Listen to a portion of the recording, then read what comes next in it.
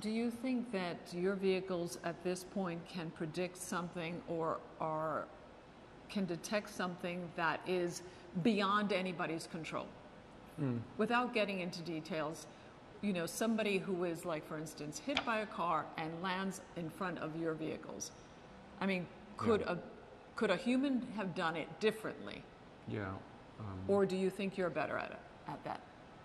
We're very confident in our safety record so far, and every one of those incidents we simulate even like what the other human drivers that may have caused this incident. If our AV was in that situation, what would be the outcome? And in all cases we've simulated so far, our outcome by far was better. Right? We would have detected that human. We would have stopped in the first place. Even though we've detected a person, or like again, hypothetically, without getting into any incidents, our EVs would detect a person with hard brake, but you can't defy the laws of physics. At the end of the day, there is inertia, there is going to be like some collisions, and it's very important to look in relative terms, right? Like, if you think of all the accidents that happen right now, which is, it's a very tragic situation. We try to like kind of zone out of. The status quo is, it's really unacceptable when you think about like 40,000 plus Americans die every year.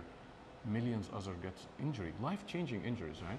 Now think of all these accidents and think of the scary ones, the ones that can cause an injury, that someone would be seriously hurt. And imagine eliminating 3/4 of those.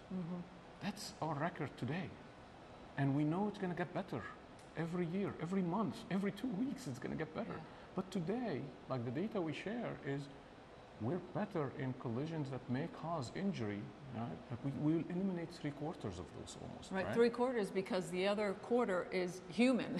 Still, I mean, 90+% of all the incidents we've been in, which I'm sure like they're all over the news, 90+% of those are caused by another person. How do you deal with the unknown, with the unseen, with something that has never been experienced before? Yeah. That's a great How do you question. get ahead of it? That's a great question. Right. So I think that's a common misconception. It's like we have to see everything. We've seen a lot, first of all, 5 million driverless miles and millions of other supervised and so on. So we've seen a lot.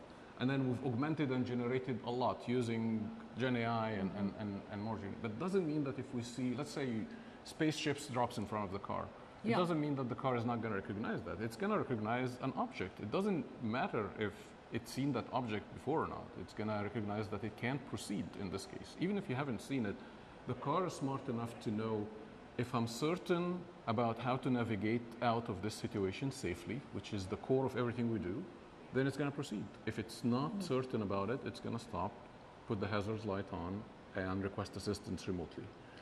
But let me ask you then this.